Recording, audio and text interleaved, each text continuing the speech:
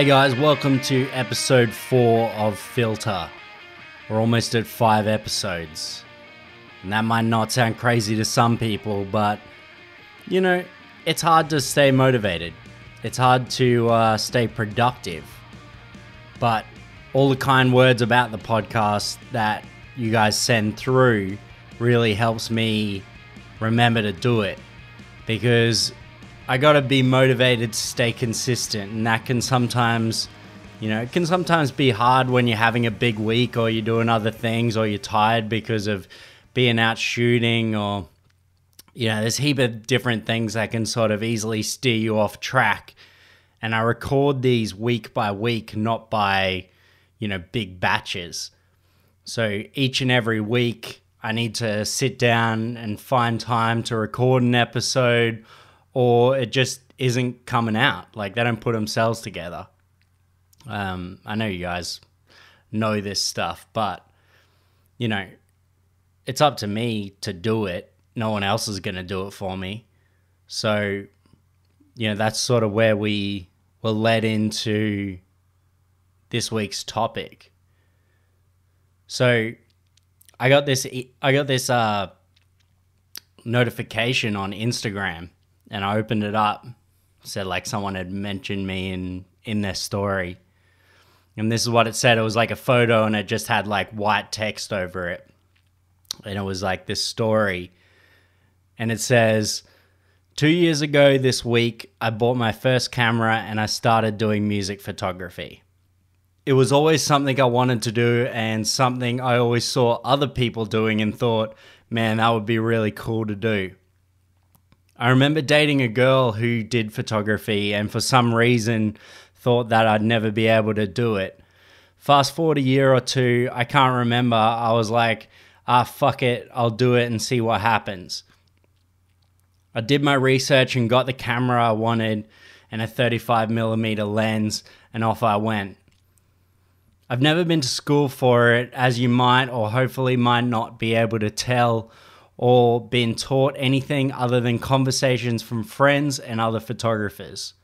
I quite literally winged my whole way here, making mistakes and learning from them. Granted, I don't have a big following or do all the big shows like the people I look up to like Matt Walter or Kane Hibbard, but doing it all on my own, I'm pretty stoked.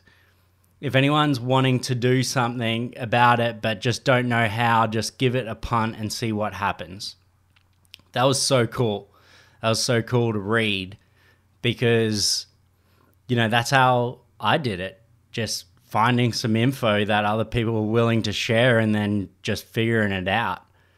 There's so much information out there and you're listening to one of those many options right now. The Filter Podcast is that. The only thing that holds you back from progression is yourself and your excuses. So this episode, let's look at some ways to improve your productivity. Improve productivity means you feel good and you get more done. And that means that you get more opportunities to create more content or make more money. So here's 5 tips. These are just the 5 tips that help me. So hopefully they help you. It's just some knowledge sharing. If there's something on the list that, if there's something that's not on the list, let me know because I want to be more productive. Everyone does. All right, number 1, use a to-do list. So everyone has a to-do list, or it seems like it. That's, you're crazy to go through life without a to-do list, right? Whether it's one on the fridge or whether it's something on your phone. But how many people actually use one properly? There's this secret that I use to keeping myself productive with the to-do list, and a lot of my friends, they don't do this. And they are always the ones that are saying to me, I feel like I'm not getting anything done. So what I do is if I complete a task that I haven't even written down on the to-do list, but I've done it, it's something I've done that day, I write it on the to-do list and then mark it off. Even though, it wasn't on there and I had done it, seems like wasted time. but it helps you feel as efficient as you actually are. Otherwise, if you don't fully account for everything that you're doing, you might be left with some tasks left over for the day on the list that you had there when you woke up, and it might eat you up thinking that you didn't get anything done. But you actually did get things done. So categorize your to-dos by client or by genre so you know where your time's going. And it'll also tell you which areas need a little bit more time dedicated to them. But I really think that if you accurately represent the work that you're getting done, you will feel a lot more productive, and you'll be able to feel good about waking up the next day and being okay with seeing some of the things that were left over from the previous day, because you'll also see things ticked off that you didn't even have on the list when you woke up. So definitely do that. Makes me feel awesome. Number 2, keep your online storage neat. So I use Dropbox. If you use Google Drive or you use something totally different, Amazon or something, you just got to keep it neat, because otherwise you're going to lose things. You're going to have duplicates. You're going to run out of space a lot quicker. I've got my folders set up so I can either easily send a client a collection of photos from a specific shoot, or I can send them a link to the entire collection of shoots that we've done together. So the way that I've structured it is Dropbox, which is the main folder. And then inside that are all my other document folders, including a folder for photography. And inside that photography folder is a bunch of different stuff, like things for my website, everything that's photography related. But there's also a client folder. And inside that are all the clients that I've worked with. So for example, I'll have a folder called Violent Soho, and inside that I'll have 2014, 2015, 2016, 2017, 2018. And inside each of those are the individual tours or shoots that we've done. So if they say, oh, hey, do you have anything from 2016 that would suit this purpose? Immediately I got one folder that I need to go in. So I've, taken my workload down so much. Or they might say, remember when we did that beer, do you remember taking a photo of this specific thing happening? Yep, I know exactly where that is. So I'll send them just the link to that folder. Or I'll know myself where I need to look. It's just a clean online storage solution is the best way of having a clean mind to be productive. Because you'll find things quicker and you won't have to think as much. It means more energy for other things. So it's not just beneficial to you either. So no matter how organized your clients are, or no matter, how many times you give them a link, they will lose the link. And so knowing exactly where it is and not having to go and collect all those files again because they're all over the place, having everything neat and ready to go, all exported in the same quality output. Sometimes even in those folders, I've got a web section and then a print section.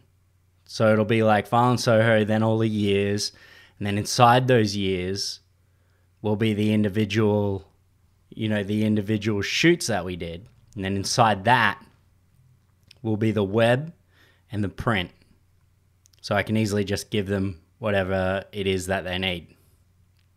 Guess what I'm saying is, if you need to send them any format, so you need to send them a year's worth, you have a link for that.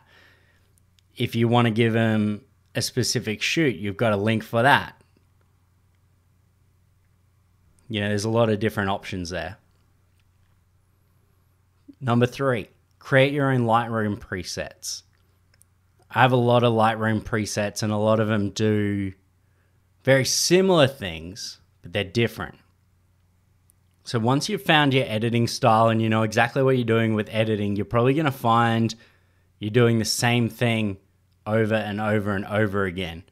Increasing contrast, decreasing contrast, increasing sharpening. There's certain things that you're just going to do over and over and over again. And sure, you can do it manually, but this is about saving time. I have presets that they sharpen it a little bit, and I've got some presets that sharpen the image a lot. If I'm doing macro stuff, I'll always want to apply a certain amount of sharpening.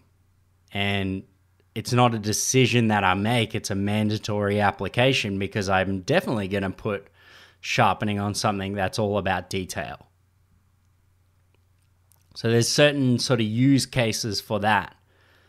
And you can save a lot of time by having Lightroom presets. And it doesn't have to be one action. You can have, a different color treatment. You can have a different increase of your sharpness if we want to use that. And it might do both of those in the one preset.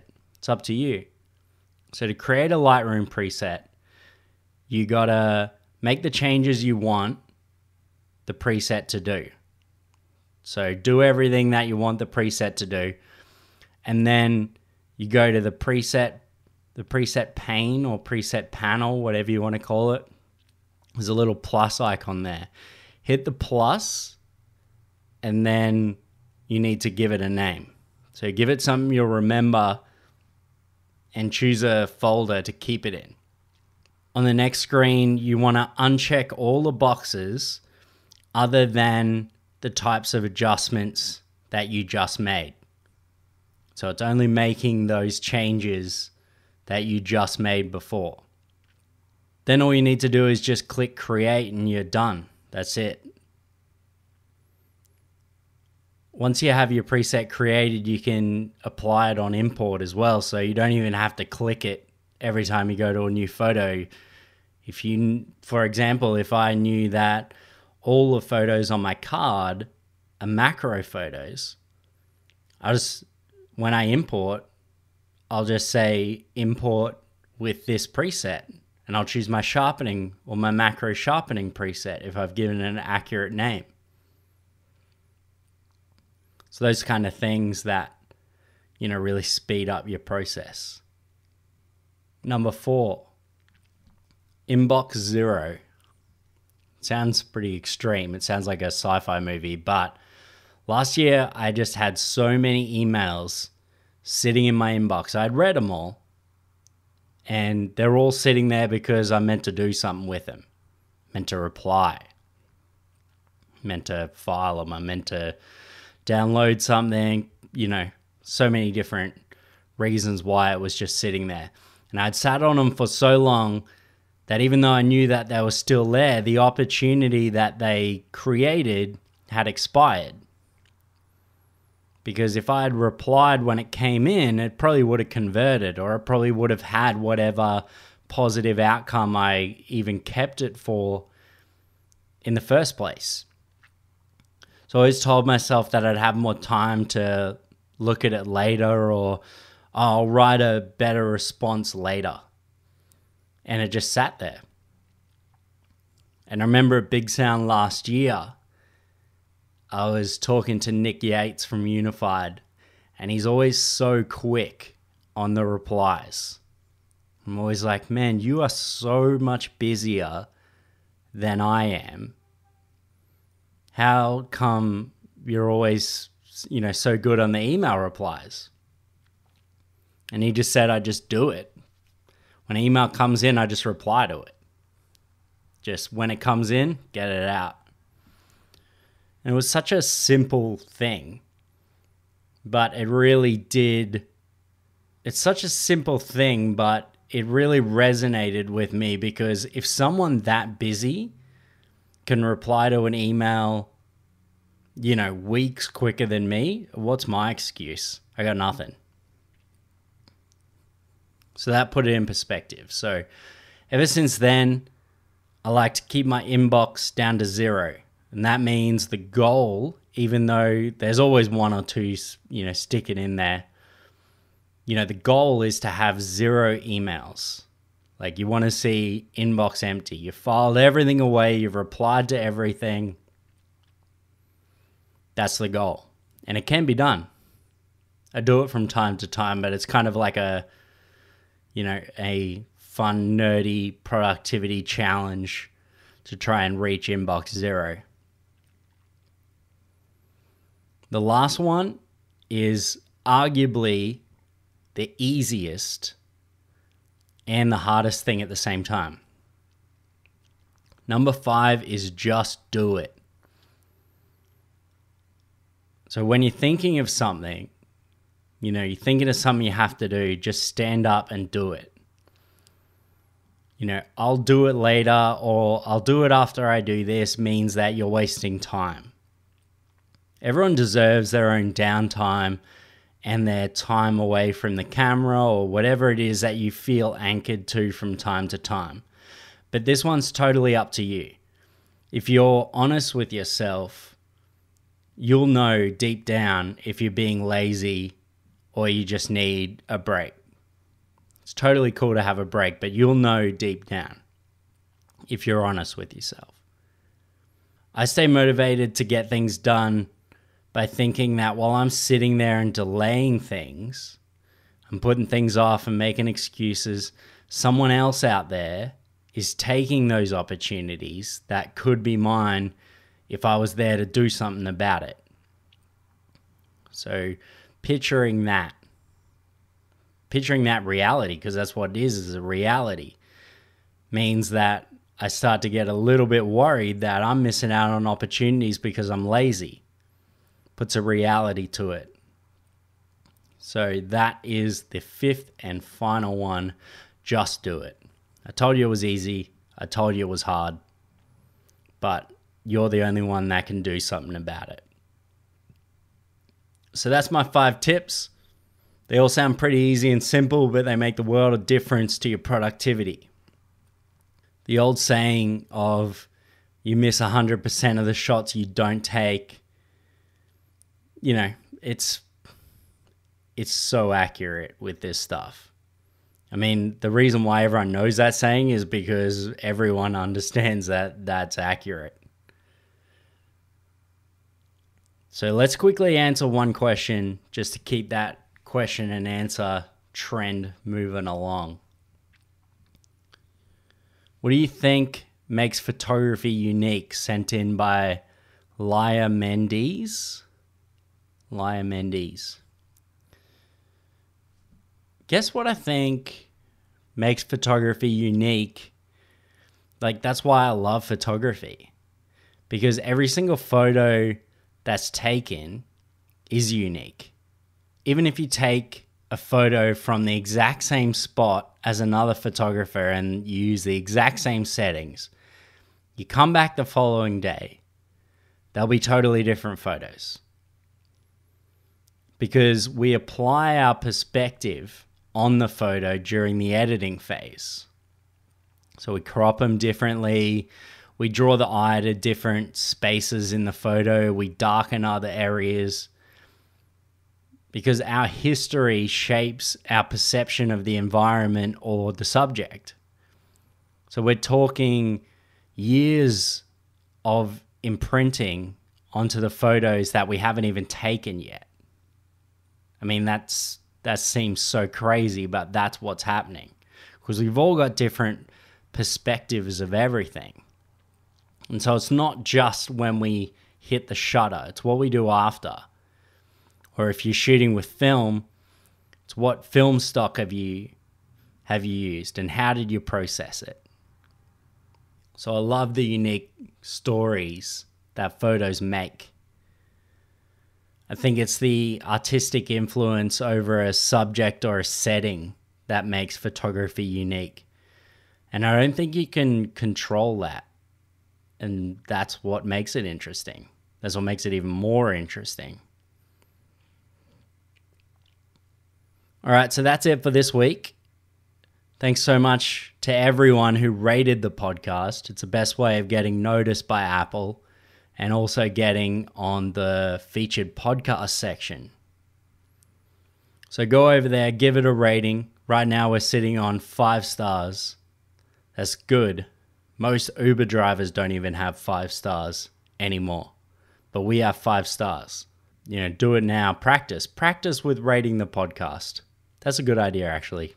Practice your productivity for rating the podcast. You can also send in your questions at the Filter website by just going to filter.mattwalterphoto.com. filter.mattwalterphoto.com. It's in the show notes, and you could submit your question. Next week, we'll probably have the standard 3 questions, but this week I thought we'd try something different, have more of a discussion piece, some advice, then the Q&A.